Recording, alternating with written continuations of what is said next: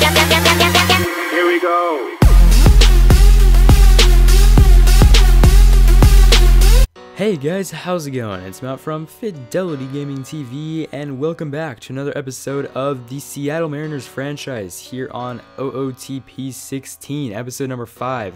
Sorry for the delay, did not mean for that to happen. I went out of town and something happened, and I thought I was going to be able to record it, and I couldn't, so did not mean for that to happen. Probably won't happen again.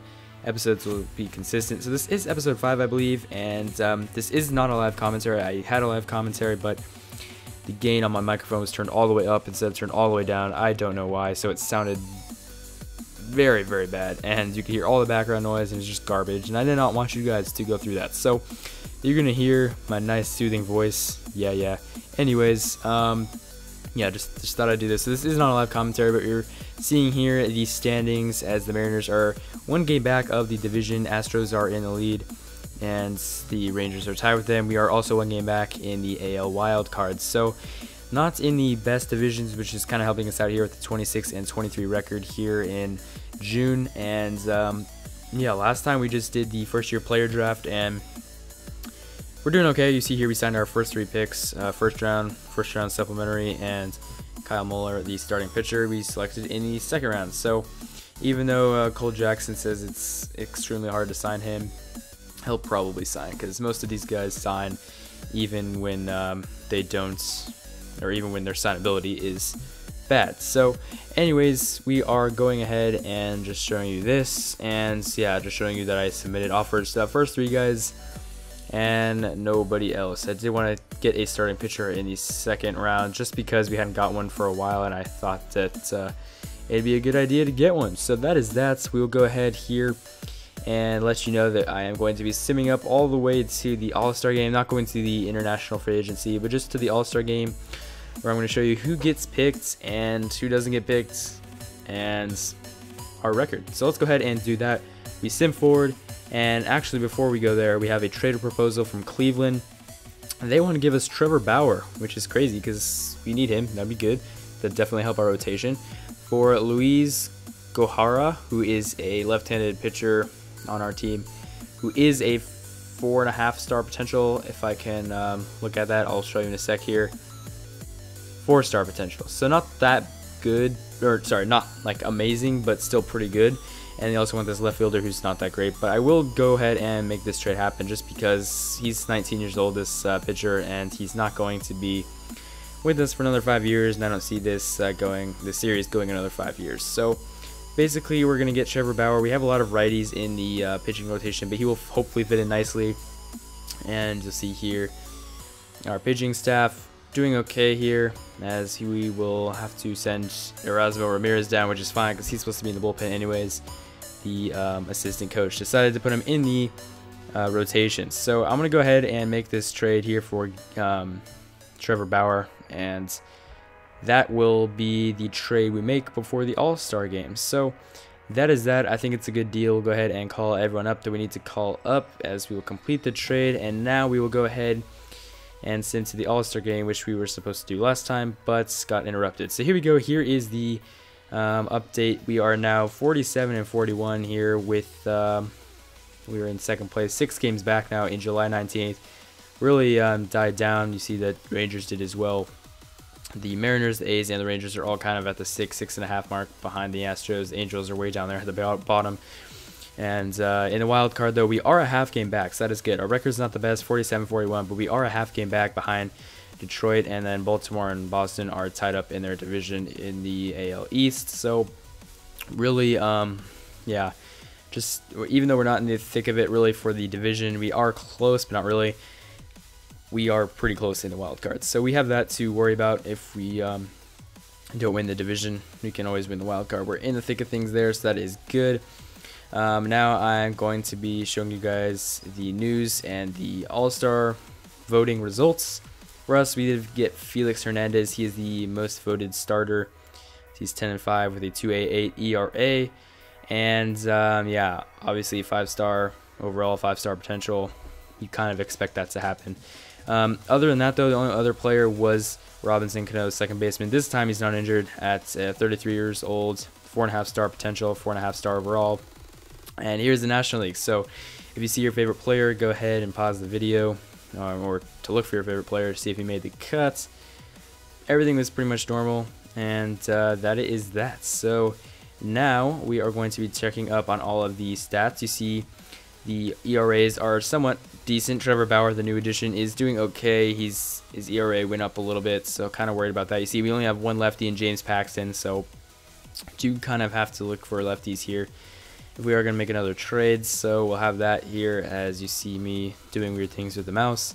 And our closer, Danny Farquhar, is doing very well. He's on fire with a 3.5 star potential with a 2 ERA. He's 4-1. So very nice job by him. He's doing very well. And that is our pitching. And we will go over here to our batting after we show all the overalls. Look at the overalls of our pitching, like a 5 star, 4.5, 3.5, 3.5, and then a 2, I think. So yeah, our pitching is very good. ERAs are decent.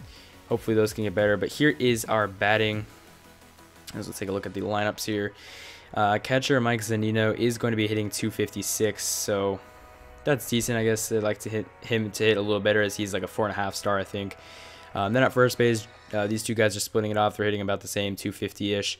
Robinson Cano hitting 302, so that's more Robinson Cano like at second. That's good to see. At third, we have DJ Peterson and Kyle Seager kind of splitting things off.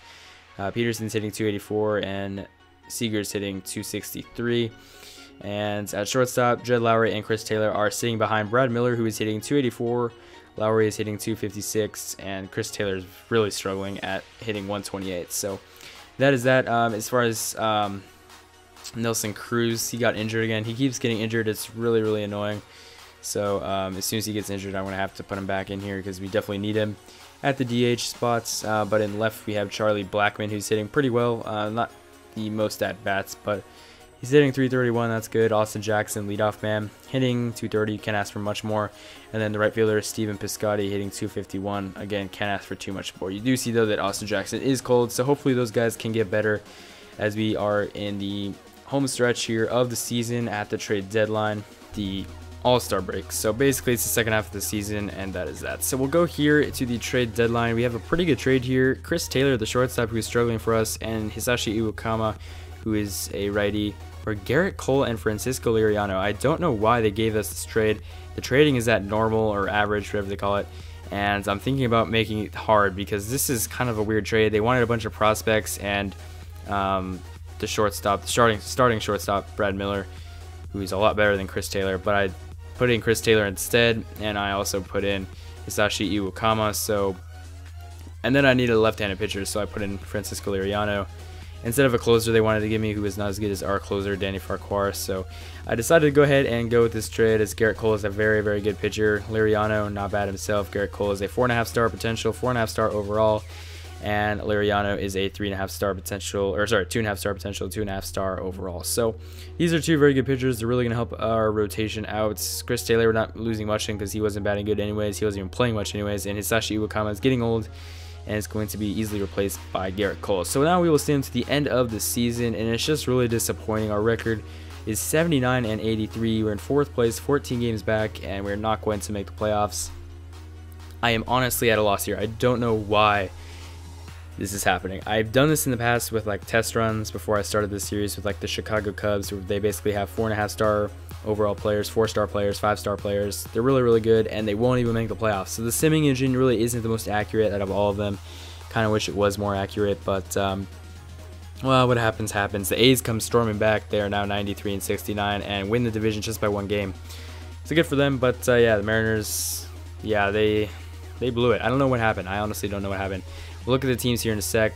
Nobody did like really bad. Like, okay, maybe they didn't do the best, but like we were hitting pretty decent. It wasn't like amazing, but it was pretty decent. I don't know why we did this bad. We're hitting decent. And also, again, with the simming, I don't know why the players that I have are good. 4-star potentials, 4.5 stars, some 5 stars. They're just performing, you know, mediocre, which isn't bad, but you'd think that with those overalls, they perform better. So I really don't know. I'm kind of at a loss here, but I'm just hoping that we can make the playoffs next year. It's gonna have to have we're gonna have to have a pretty big offseason. You see, Trevor Bauer did struggle a little bit with a 5.03 ERA. Maybe you're gonna have to deal him for a lefty, but I just think something has to change here in Seattle. The players we have should be doing good, but aren't. So we're gonna have to go and shake something up, as this team did struggle and are not doing very well. So that is that for this episode. I hope you guys did enjoy. Sorry it was kind of weird with the voiceover. It probably won't happen again just because the game will be fixed on my mic. But yeah, you see that Nelson Cruz did get injured again, so he's gone. He got injured for the rest of the season after that one injury, and it was bad. So anyways, I hope you guys did enjoy the episode. The next episode should be a live commentary, and hopefully we will start off. The next episode will be in the off season. We're probably going to shake some things up, so stay tuned for that. Should be a pretty big episode. I don't know if we're going to get any games done, maybe opening day, but I don't know about any simming. So again, for the third time, hope you guys did enjoy the episode. If you did, go ahead and drop a like. Otherwise, make sure to go ahead, stay tuned for the next episode, episode 6 in the 2017 season, and we will see you later. Make sure to subscribe, and as always, peace.